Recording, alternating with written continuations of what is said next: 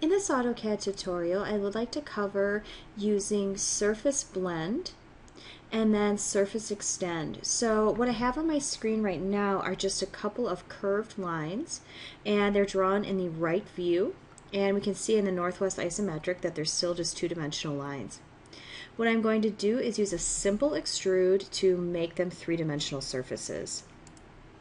So I'm going to come up to the Surface tab on the ribbon, select Extrude, grab those two lines, enter, and then I'm just going to make them surfaces. I'm not really concerned about how big they are.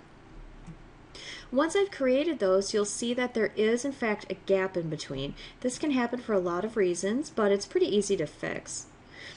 Once we have that gap, what we can do is come up to the Surface tab and select Blend.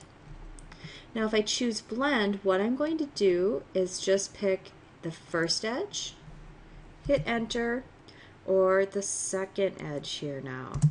Alright, so once I have those, you can either just hit enter, or you could type in B for bulge, and that's going to change the curvature. But I think this looks good enough for now, so I'm just going to hit enter to keep that. So you can do a lot of tweaking there, but that's really the basic idea. And what CAD does is it figures out the smoothest bulge that it can put in between there to keep that relatively fluid and consistent looking. So that's just a simple blend.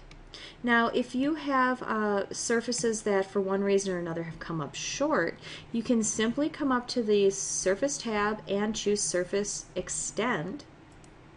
And when you do that, you can click on the edge, hit enter, and you're able to extend the surface from its edge. It's really, really simple. But it's nice to know that, you know, once you've created something, you can come in and tweak it.